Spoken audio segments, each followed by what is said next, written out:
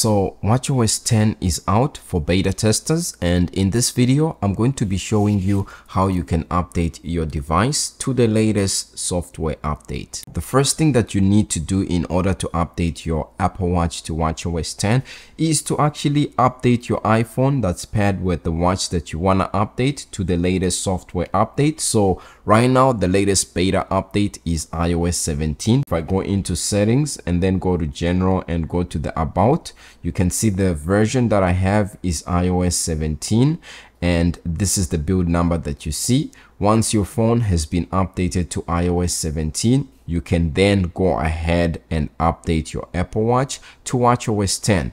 But since Apple changed the way that we are going to be updating our devices, now this is the new way to do it. In order for you to update your iPhone and your Apple Watch, you need to have one of two things: either a free public beta account or a paid developer account. So for now, iOS 17 and watchOS 10 beta 1 are available as of today for developer beta testers, and then in July for public beta testers. This is how you can get the developer beta of watchOS 10 and iOS 17 and be able to update your device. One, you want to be able to go into the App Store, and then you want to go to the search portion right there and search for developer.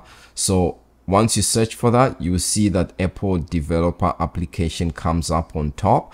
Open that application, and once it's open, this is how it looks, and you can go to the bottom section there where it says account. You can see my account right there. That's my email and my name. If you don't have an account, you will see a blue button here that says enroll, and that will allow you to enroll your Apple ID into the developer testing or into the developer account. And then any device that you have that has your Apple ID now has a developer ID associated with it, and you can update it to the latest iOS version and watchOS 10. For the developer account, you do need to pay $100 per year, and then once you do that, you can see the status of your profile, and you can see here for me, I am valid and I have a new agreement that I want to agree on, so I'll go ahead and do that. Once you've created your developer account, you want to go into your settings and then go to software update, and then you want to click here where it says beta updates on your iPhone and change that from iOS 16 to iOS 17. So that's the first thing that you do need to do. And then the second thing that you want to do once your iPhone is updated, for the Apple Watch, you have to change from watchOS 9 to watchOS 10. So you want to open up your Apple Watch application right there.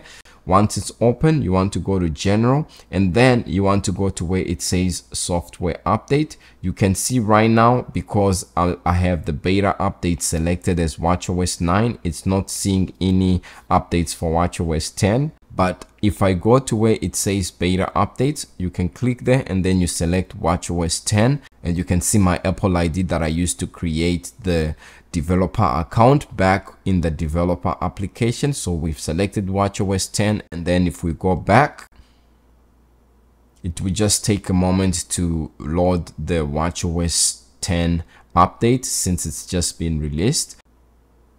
So here we go. This is watchOS 10 developer beta 1. It comes in for me on my Apple Watch Ultra at exactly 1.1 gig.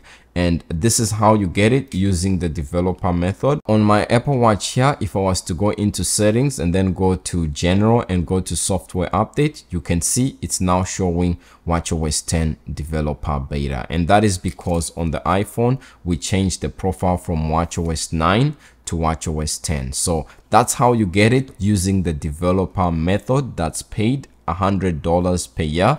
There is a free method that you can do, but then it has a delay. You have to wait for about a month, and that is enrolling your Apple ID into the public beta program. So what you want to do if you want to use the public beta method is to go to this website. So I'll create a new tab here. You want to go to this website.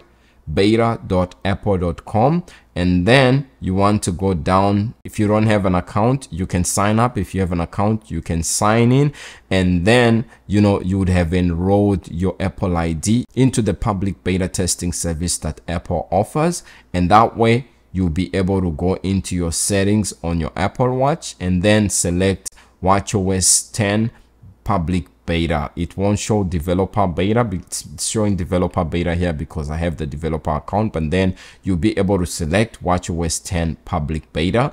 But like I mentioned, it will take like almost like 1 month for you to be able to get the first public beta of watchOS 10. So it's a pretty easy and simple method that you can use. One is using the paid developer beta. You get the beta update instantly when it's released, like today. And then the second method is the free one, but then you do have to wait a month before you can get the first public beta of watchOS 10. So that's how I'm going to be updating my device. Hopefully this video helps you out if you're looking forward to updating. And other than that, stick around and do subscribe, as I'll be covering watchOS 10 from the first beta up to until it's released in the fall. So that's about it for me. Stay safe, and I'll see you in the next video. Peace.